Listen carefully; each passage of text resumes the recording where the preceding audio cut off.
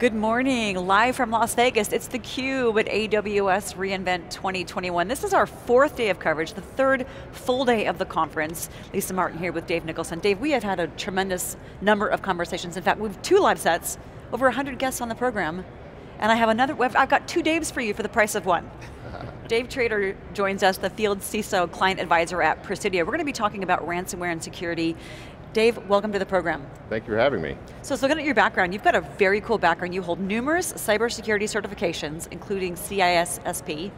You've received numerous endorsements from the Department of Homeland Security, the FBI, and NSA, and in 2018 you graduated from the FBI's CISO Academy in Quantico. Wow. Yeah, I did. It sounds like he's a man with a very special set of skills. I think you're right. Yeah. I think you're right. One of the things that we have seen, the cybersecurity landscape has changed dramatically in the last year and a half, 22 months or so.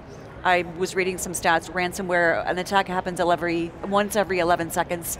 It's now a matter of when, not if.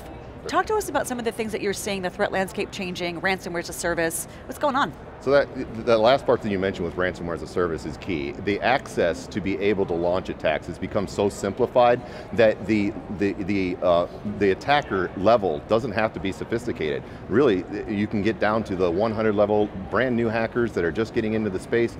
They can go to a help desk and they can purchase ransomware and they can run this ransomware that comes with quality assurance, by the way, and if they didn't run correctly, they've got a help desk support system that'll help them run this as a criminal enterprise. The access is really what has made this so prevalent, and it really exacerbated the problem to the massive scale that we're seeing today. Yeah, and of course we're only hearing about the big ones. Conti, Colonial Pipeline, but as I mentioned, an attack occurring every 11 seconds. I also was reading the first half of calendar 21, that ransomware was up nearly 11x. So the trajectory, it's going the wrong way. It's going up and to the right in the way that we don't want it to go. Are they becoming more brazen? Is it easier, ransomware as a service, but also they're able to be paid in Bitcoin and that's less traceable? Yeah, so exponential is not even fair, right? Because that's not even a fair assessment, because that up and right, it's been so pervasive that we just see that continued growth. There's different ways on how we're going to stop that, and what we're doing from a national perspective is all coming into play, and what we're going to do about it. So one of the things that I'm seeing that's kind of new is the taunting aspect. So the taunting aspect is, they've been in your network for a little while, the dwell time's extended, and they're collecting intelligence, but what they're doing is, they used to let you, after they would present you with the ransomware note, they would let you kind of circle the wagons, and then you would come to a decision point as an organization of, am I going to pay or am I not? Well, and they would give you a little bit of time to deliberate. Well now, during your deliberation time, they're actually sending text to the CEO and the CFO, and they're showcasing their technical prowess, and that they've got you, they own you at that point, and they're texting, on your personal device, and they're saying, you should go ahead and pay us or we're going to make this worse. The taunting aspect is even twisting the knife, and it's out of bounds. Even from a criminal aspect, I expect that to be out of bounds. Crazy, and of course, some of the things that we've seen, the White House's counter ransomware initiative, a coalition of 30 countries aimed to ramp up global efforts to attack that. Are you seeing cybercrime with the rise and the proliferation? Do you think there's going to be more regulations that organizations are going to be having to deal with? What do you think some of the things are that we're going to see on that legal front? Yeah, so we have to leverage compliance, and there's a lot of really great frameworks out there today that we are leveraging, and there's good methodology on how to stop this. The issue is it's the adoption and really the knowledge, the subject matter expertise, and really that consultant side. That's the message that I try and get out to our customers and our clients, and I'm trying to really get them to understand what that evolution looks like and what is needed in each discipline, because there's various disciplines across the board, and you almost have to have them all in order to be able to stop ransomware and solve for that ransomware problem. And I do think the regulation is going to be key. I also think that I need some air support from not only the federal government, but our internet service providers. And we as a free country, we need to be careful of on some of those fronts. But I still think that I would appreciate my ISP doing a little bit of block and tackle for me, and helping me out. Even though I want the freedom to do and be able to do whatever I want, I would still like them to say, we're going to block known bads, because it would just be nice to have a little bit of support even on that side. So how does an ISP prevent me from handing out my password? and being fooled in a phishing attack is the question. And is that still a real issue? So I wouldn't put that on the ISP. I would put that more on the endpoint and some personal responsibility, right? Of course. Knowing, and I do stress that a little bit. But relatively early morning sarcasm, my bad. Yeah, so I do put that on, but there are tremendous partners that I work with that are able to do that and automate a lot of that for you. And I need to make it simple, but simple is hard.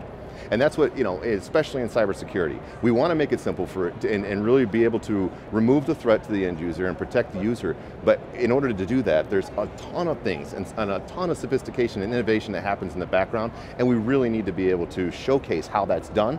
And obviously I'm excited about it, but we need more people that are able to just specialize in this. We need more good guys that are able to come in and help us on this front. I also think we need to break down some barriers on the competition with market share and the partners. We need to kind of elevate the conversation a little bit, and we all need to work together because we're all in the same boat when it comes to how we're being attacked. From a national perspective, on a global scale, and I think that if we elevate the conversation, our collective mindset in that mind share is going to be able to really help us innovate and put a stop to this.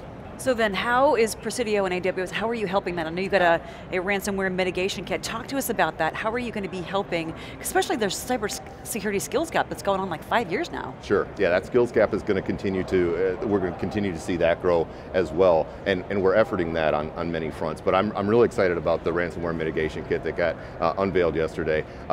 I got a call earlier this year from AWS, and we basically, the question was posed to me, what are we going to do about this? Is from an AWS perspective, what can we do? Because the cyber adversaries are relatively unchecked, and their attitude is, what are you going to do about it? So AWS posed the question, what are we going to do about it? And what we came up with was, as an isolated organization or as an isolated discipline, with like managed detection and response or endpoint protection, that silo could not by itself accomplish the solve to eliminate ransomware or to make a dent in eliminating ransomware. So what we had to do was combine disciplines. And we reached over to BCDR, disaster recovery, and our backup teams. And we said, let's put together endpoint protection, MDR, and let's merge the two of these. And let's automate that. So that what happens is when we detect a ransomware attack, there's a specific indicators of compromise that happen in the attack. The endpoint protection, which is CrowdStrike in our case, can see that and can notify that, and then can tell the backup and recovery team, hey, we know that this is an indicator of compromise, we know that this system is been owned, and then there's an inflection point where we can ask the user if they want to manually intervene, or if they want us to automate that and intervene for them. So it really keeps production going full time, and it takes away the cyber adversary's ability to hold our data hostage. So this is, and I don't use hyperbole frequently, but this is a monumental evolution of what we're going to see and how to prevent ransomware. No. Wow, I was reading that ransomware is backups, or you talked about backup, that backup attacks are on the rise as well. How can organizations, how can they work with Presidio and AWS? You described this as monumental, kind of game-changing. Yeah. How can they work with you guys to implement this technology so that we can start dialing down the threats? Yeah, so we would love to hear from you, right? Give us a call. But our teams, with Cloud Endure and AWS Cloud Endure and CrowdStrike, what they've really come up with, and you have to have these two things ahead of time. So I sit on our critical incident response team, and I do work with the bureau as often as I can on attribution, but you have to have these ahead of time. So your critical response plan needs to be in place.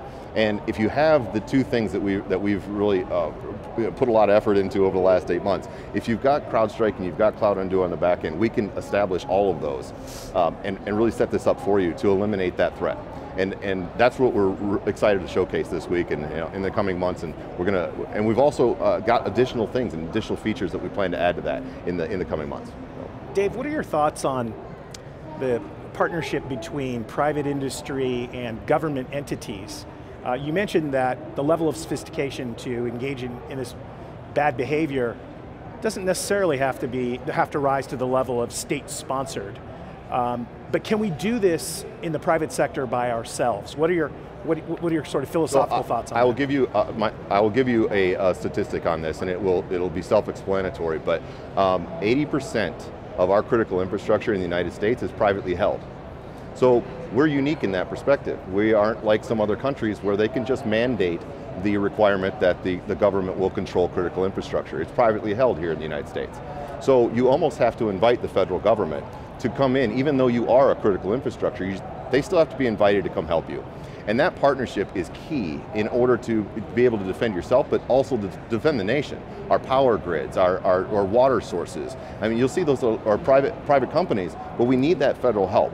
And I try and evangelize that partnership. I mean, there's always the, when you think about working with federal agencies like the FBI, there's a little bit of hesitation, and you're not really quite sure. I will tell you that those men and women are, they're amazing. They're amazing to work with. They're really good at what they do, and you certainly, it's a partnership, and they have a whole division set up. As the Office of the Private Sector is designed to have these conversations and help you prepare.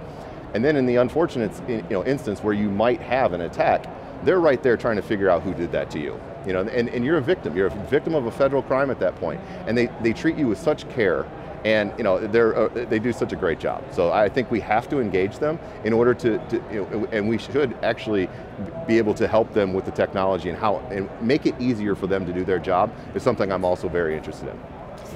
Talk to me about your interest, as last question, in terms of what's going to go on. Here we are wrapping up 2021, entering 2022, which hopefully will be a much better year on many fronts, including the decrease in ransomware. Yeah. What are some of the things that you're excited about? There's so much technology, there's so much opportunity and innovation going on with AWS and its partner ecosystem. What excites you? What opportunities do you see as we head into 2022? Yeah, so I do see some threats that are going to evolve. Ransomware is certainly going to be more of the same until we get this out in this new methodology and what we've built. Until that becomes widely adopted, I think we're not going to make a dent in the numbers that we're seeing just yet. But I'm hoping that will change when the industries do start to adopt that. The other thing that I'm seeing is I think operational technology is going to take a hit in 2022 because the bad guys have started to figure out how that operational technology is not as it's not front and center and it's not top of mind for a lot of CISOs, so they're targeting that weakness and going after that. So I think we really need to brace for that and really get in front of that.